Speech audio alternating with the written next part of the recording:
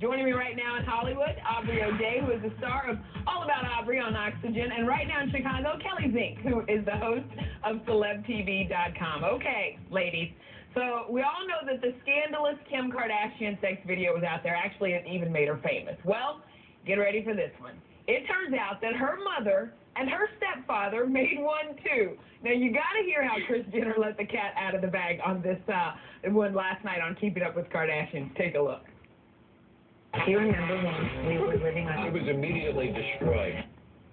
She's not even my mother, and that makes me uncomfortable. All right. So they destroyed the sex tape. Kidding. But, Aubrey, you've got to marvel at the thick irony that Kim Kardashian's own mother also made a sex tape. I guess, you know, Right. the apple doesn't fall far from the tree.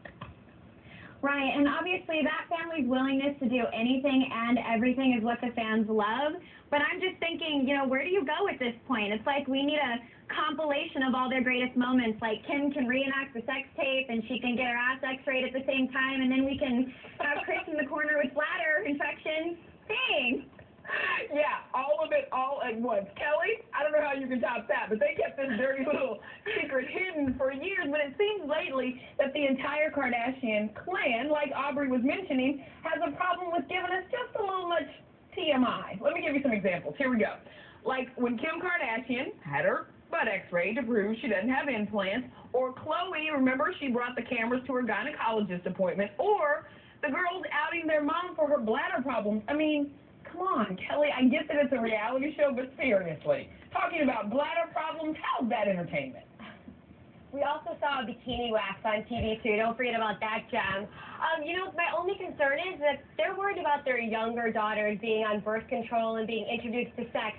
Well, if you're talking about sex that freely all the time, guess what? The young ones are going to hear it, too. So that's my only concern. I mean, obviously, we know this is for TV, it's for ratings, and it's selling, so let them have fun. More power to them that they're in love, right? Yeah, you can't knock their hustle. They're definitely making the money now. And AJ, you know, I actually like them. I really do like them, but seriously, isn't it time to just back away from the cameras a little bit? Yeah, particularly when they're in the bedroom in those private sort of situations. Exactly. Please, I mean, come on. Well, there is another Hollywood royal family who has been seriously shying away. Rhea even reportedly picked up the tab.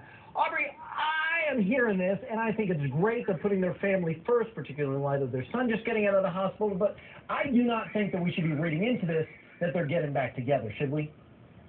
No, they've shared a life and kids together for decades. This is just more of a obligation to family, and also keeping respect between someone that you spent so much time with and loved so dearly. I think just because they were seen together does not mean that they are back together. And Kelly, don't you think this just puts, you know, Maria right there on the fast track for sainthood? She was already on the path.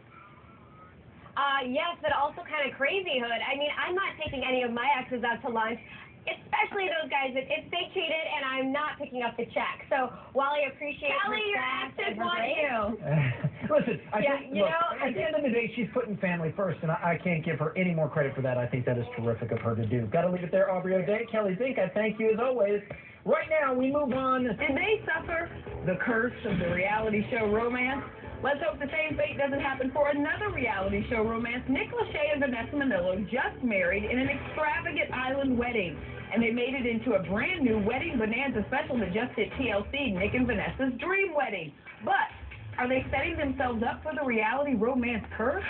Joining me right now in Hollywood, Aubrey O'Day from Oxygen's All About Aubrey. Okay, so Aubrey, we know what a reality show did to Nick Lachey's last marriage to Jessica Simpson. Over.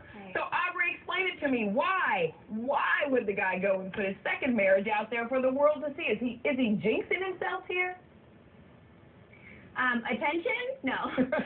Listen, relationships fall apart with or without cameras. If their relationship is real and will, you know, be that of forever, then it will endure the lights, camera, action. And at the end of the day, reality show is about reality, and reality is about and downs. You can't just show all of the success and the highs, or it doesn't really end up working. You have to show the lows, you have to show the struggle, you have to show the ups and downs. So I think as long as him and Vanessa are real on their reality show, and they give us the honest scoop of their life and their marriage, the highs and the lows. It, you know, has the potential to do well. They're both good-looking people. I'd watch it. You know, I would say, though, the cameras do add some added pressure. And I know, for one, that I hope this is it for them. I'm rooting for them. And, Aubrey, we thank you very much.